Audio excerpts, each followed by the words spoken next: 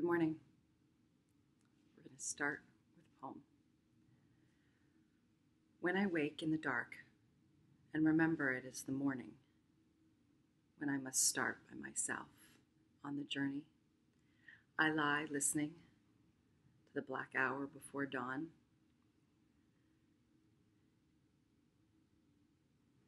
And you are still asleep beside me, while around us trees full of night lean, hushed in their dream that bears us up, asleep and awake. Then I hear drops falling one by one on the sightless leaves, and I do not know when they began, but all at once there is no sound but rain, and the stream below us roaring away into the rushing darkness. That's a poem called Rain Travel by W.S. Merwin.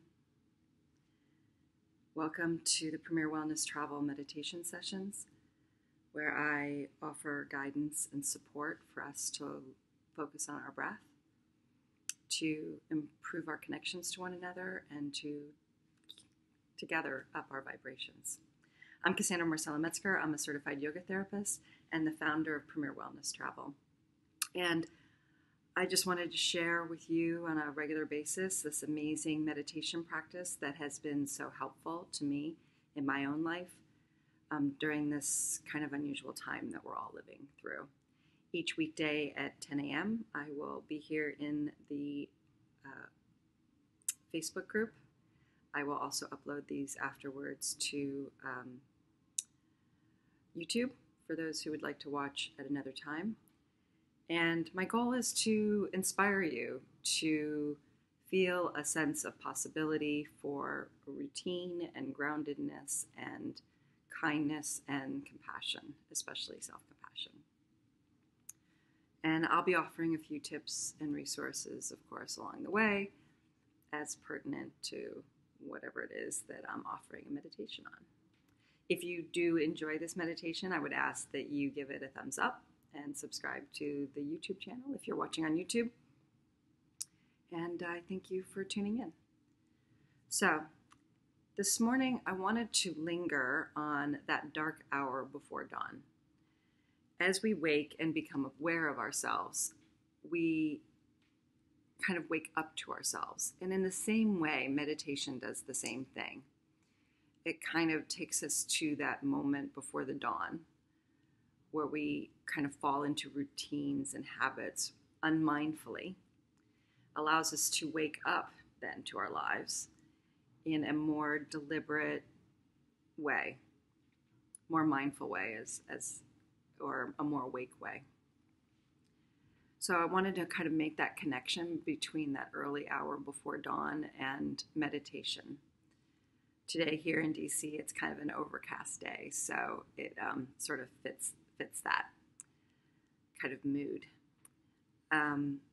So it's just another aspect or another way of bringing awareness to how we typically move through our days, which is,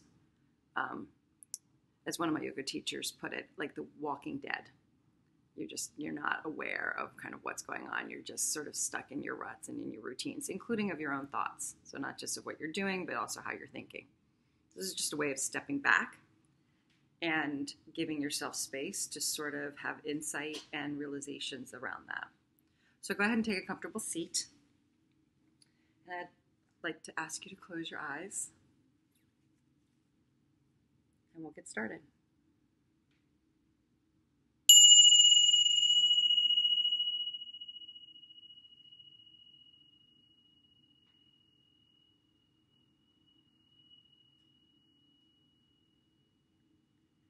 Now, with your eyes closed, I want you to focus on that empty space that appears in front of your eyes, behind your eyelids. Become aware of that field before you. And ask yourself, how does it look? Do you see passing dots of color moving across that field? Is it gray with streaks? Or are there points of light? Maybe it's just completely black.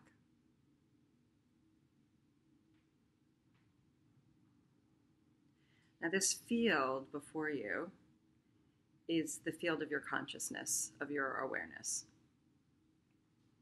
It is the background awareness within which all of our experiences, all of our life events, and all of our emotions, all of our thoughts rise and fall. So just allow yourself to be there and be with it. Again, without trying to change what you're seeing or feeling. If emotions come up, allow them to be there and linger. Same thing with thoughts. Allow them to arise and just float, hanging out there.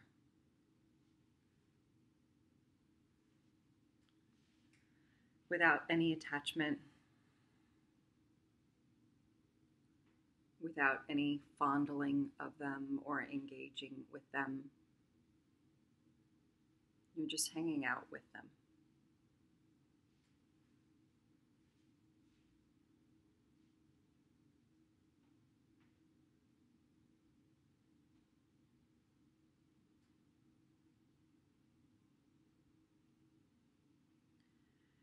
Now move your awareness to focus on the space itself, the inner nothingness that you see when you close your eyes.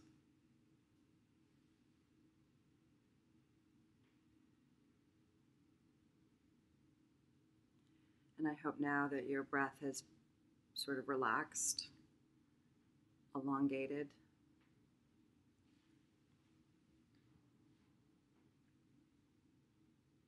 smoothed out.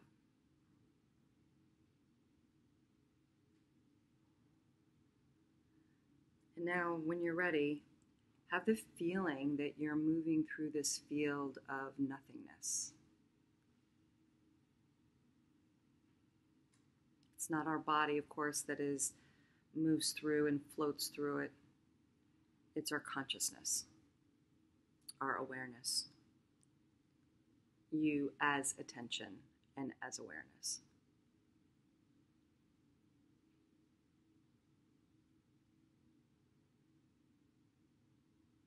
And allow that awareness to float or sail, swim through this field of nothingness without fear.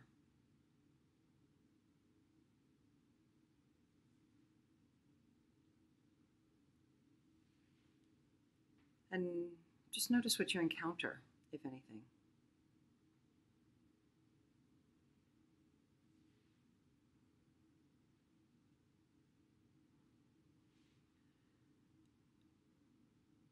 Notice any differing energy fields. Energy that's different than the one that you are today embodying, that may rise and fall around you or with you during this float across the field of nothingness. And how do you encounter them? Is there resistance? Is there attraction? Is there engagement?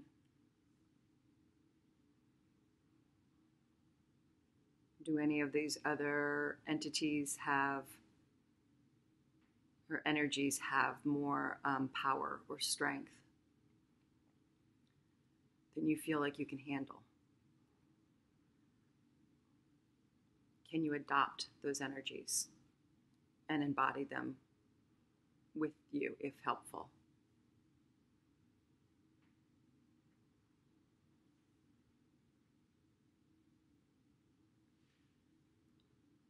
This is just a way of exploring the consciousness of your thoughts and your feelings. This is a field of your inner world.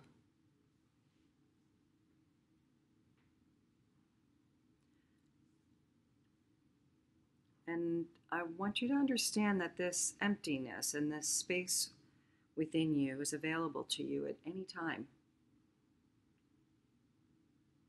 All you need to do is remember. that it's there. And the breath can become a touchstone to remind you. We take a deep breath and we can bring to our situation, to our lives, to emotions, the ability to step back and not be taken on that riptide of emotions off to someplace we don't want to go.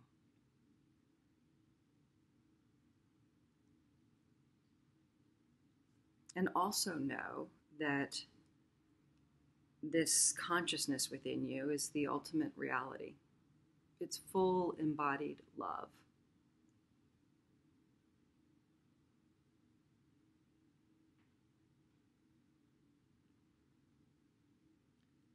So I just ask that you let your consciousness be that stream below us and let it roar away into the rushing darkness, taking the darkness with it. So that as you step into the light of your day, that you can do so in a way that is awake and unafraid.